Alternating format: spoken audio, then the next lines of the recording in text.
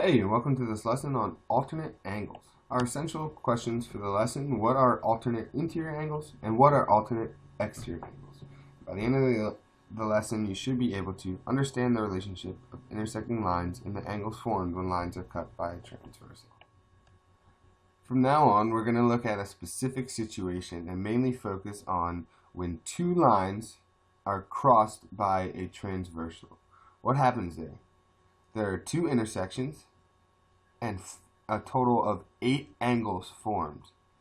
So in each intersection there are 4 angles.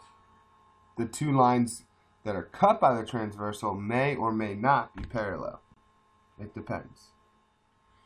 Now when two lines meet, the angles that fall on opposite sides of the transversal, which is this line right here,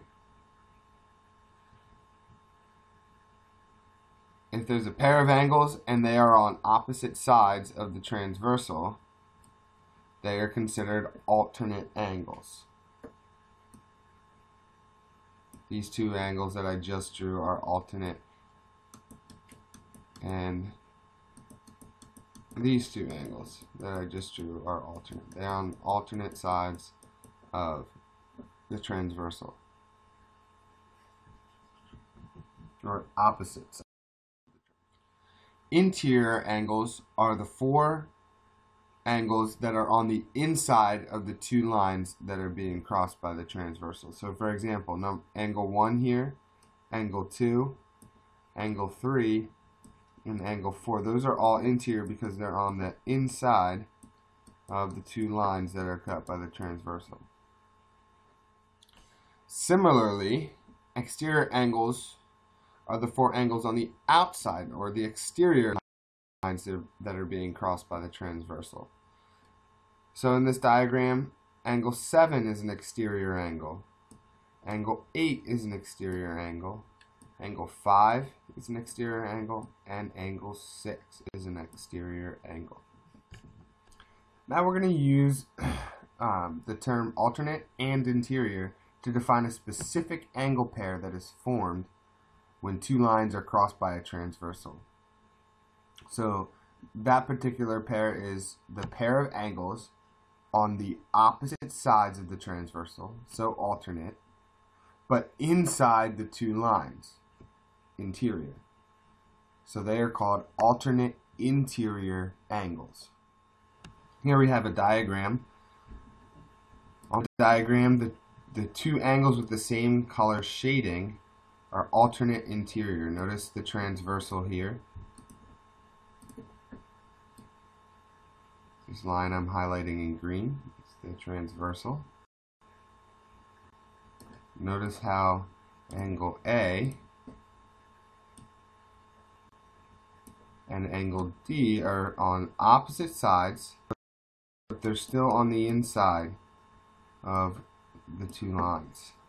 Same with angle B and angle C, that's another pair.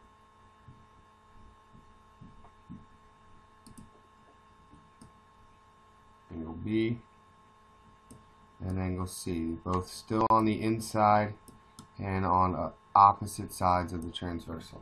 So, alternate interior angles. In this diagram, it's angle C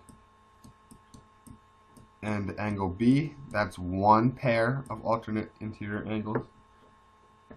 And angle A and angle D. So there's 2 pairs that are formed. Now we have the alternate interior angles theorem. A lot of words there, very wordy, but it's simply the theorem when dealing with alternate interior angles. And it states that when 2 parallel lines are cut by a transversal, the resulting alternate interior angles are congruent.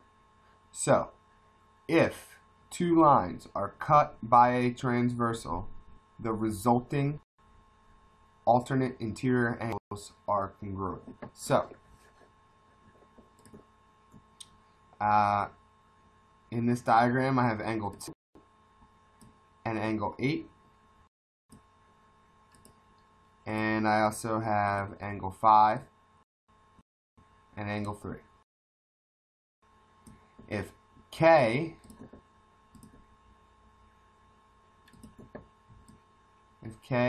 and L, K and line L, if they're parallel, then that means angle 2 are congruent and angle 3 is congruent to angle 5.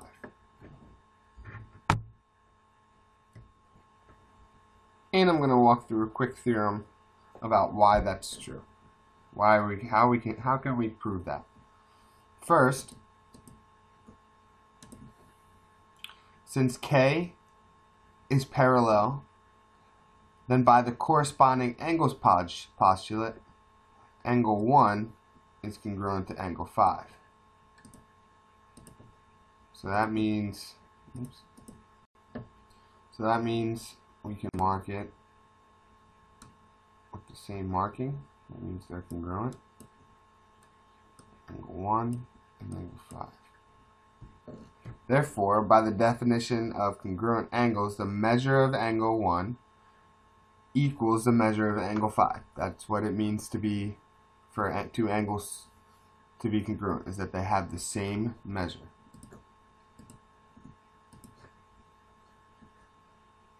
So measure of angle 1 is equal to measure of angle 5.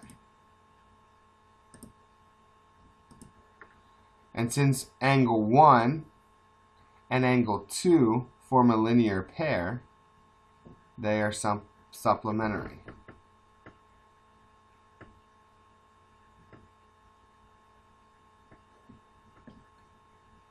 So the measure of angle 1 and angle 2 is 180 degrees because they form an angle pair.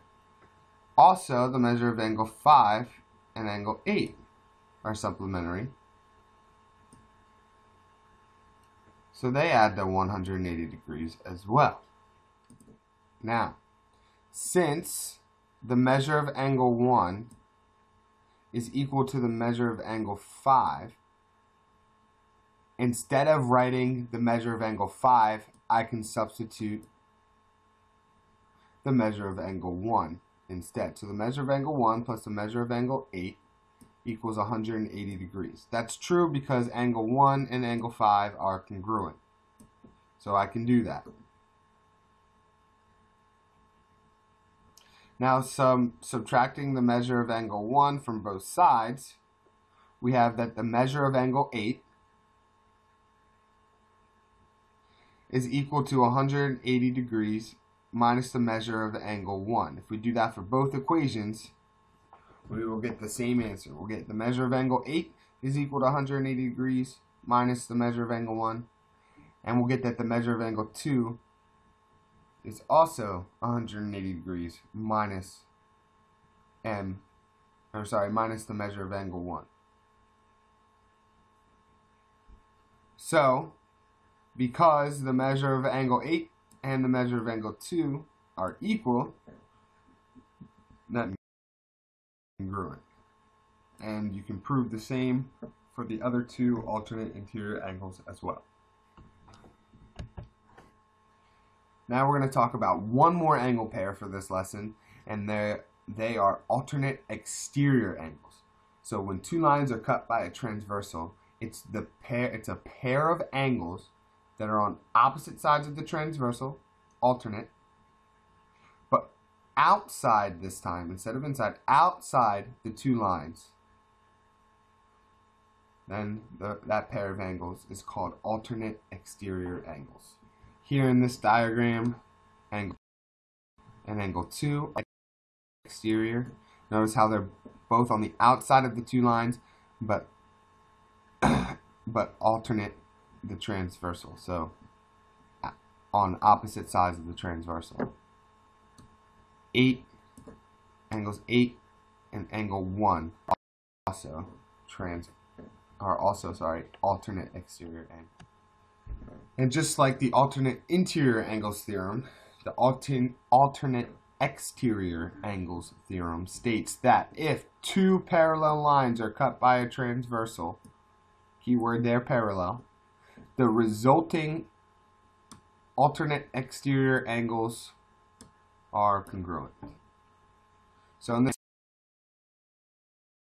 7 are congruent, and angle 4 and angle 6 are congruent, and that's only if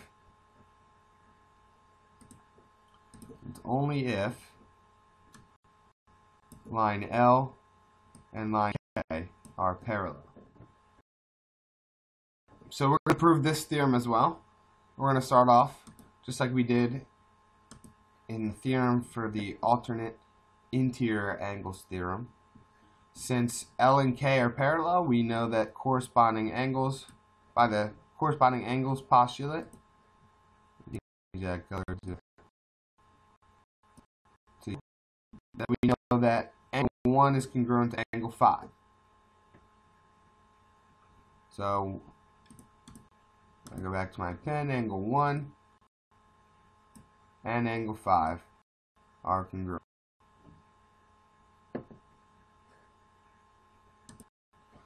We also know that by the vertical angles theorem, that angle 5 is congruent to angle 7.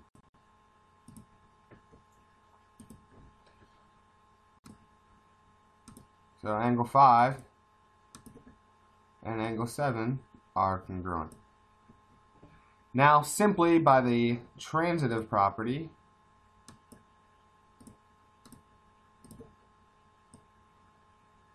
we can say that angle 1, since it is congruent to angle 5, and angle 5 is congruent to angle 7, that we can say angle 1 is congruent to angle 7. In the same way that if we had A equals B and B equals C, we could say that A equals C. In this case, angle 1 is A, angle 5 is B, and angle 7 is C. So since angle 1 equals angle 5, and angle 5 equals angle 7, then it has to be true that angle 1 is congruent to angle 7. And you can do that to prove 4 and 6 are congruent using the same method. That's the other pair of alternate exterior angles. So now we know a whole lot more about angles that are formed and pairs of angles that are formed when two lines are cut by a transversal. First, we already knew about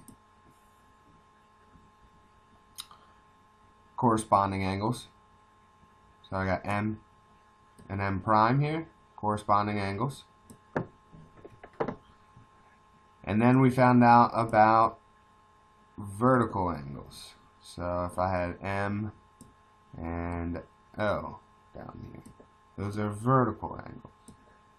And we also just now learned about alternate interior angles. If I had this angle right here,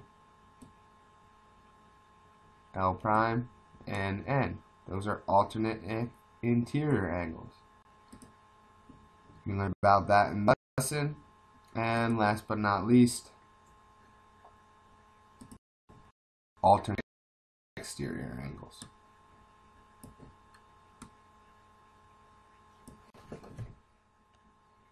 That's all for this lesson. Thanks for watching. Make sure you go work on your assignments, review your notes. If you have any trouble, come to live class, ask questions, or reach out to us in the Math Cafe.